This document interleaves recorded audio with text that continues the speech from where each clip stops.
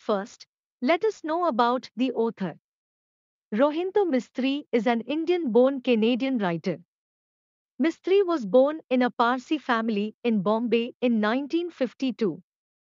He completed a degree in mathematics and economics from the University of Mumbai before moving to Canada in 1975. Mistry started writing in early 1980s when he was pursuing a degree in English and philosophy in the University of Toronto.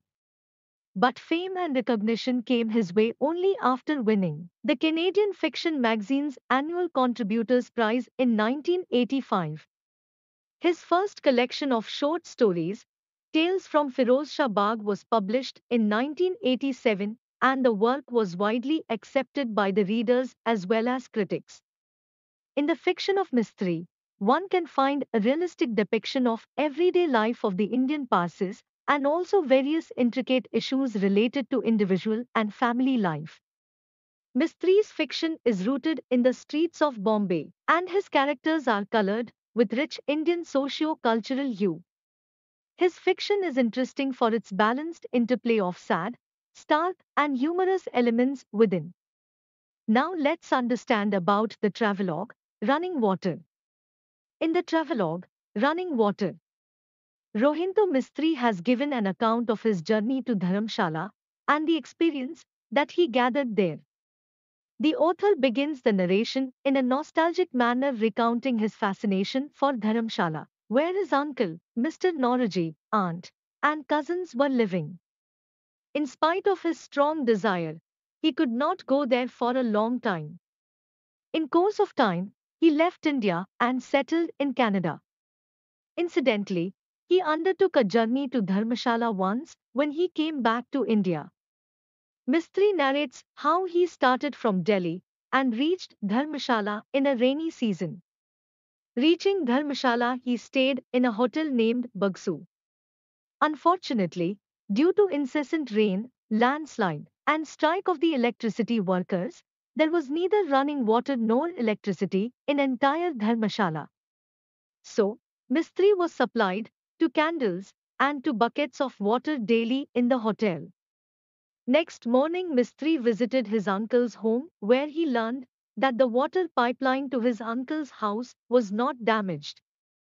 The separate pipeline only to his uncle's house was gifted to the grandfather of Mr. Noraji by the then British Deputy Commissioner as a sign of gratitude for saving the lives of hundreds of people during the devastating earthquake of 1905. The family had been using it since then. Mistry, along with his uncle, toured around Dharmshala. Mr. Noraji told the writer that in order to escape from Chinese atrocities, Dalai Lama fled to India for shelter and settled in Dharmshala in 1959. Later, his large number of his followers came over there.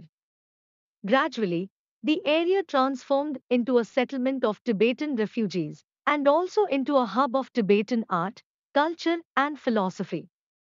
Dharmshala had thus changed over the years. Mistry saw all this and returned to his hotel. Power supply was restored in next couple of days. Later on Sunday, Mistry had an interesting experience. There was no employee in the hotel in the morning except the watchman. They too were busy watching the TV serial Ramayan, which was telecast every Sunday morning. Here, Mistry describes how the TV serial Ramayan had influenced the people throughout India during the days of its telecast. The serial came to an end after 76 episodes. The people wanted some more. In protest, people events started agitations disrupting normal life at many places. Hence, the remaining parts of the epic had to be filmed and the serial was telecast again. The viewers were so obsessed with the TV serial that they treated the actors in such a way as if they were real Ram and Sita. The then Congress party had used the actors even in their election campaign. However, the party lost the election. Thus, Mistry indirectly puts forward his view that Indian democracy is quite matured in its nature, as well as dignified. Notes: Dalai Lama is title given to the foremost spiritual leader of the Gelic school of Tibetan Buddhism. The Dalai Lama mentioned in Running Water is the 14th Dalai Lama of Tibet.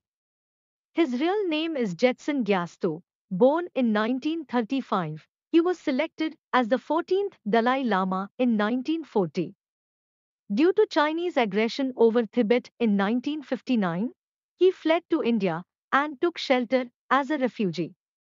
Dharmshala is the district headquarter of Kangra district in Himachal Pradesh in India. Until the British rule, Dharmshala was under the Katot kingdom. Under the British, the area was a part of the undivided province of Punjab. The ancient name of Dharmshala was Bagsu.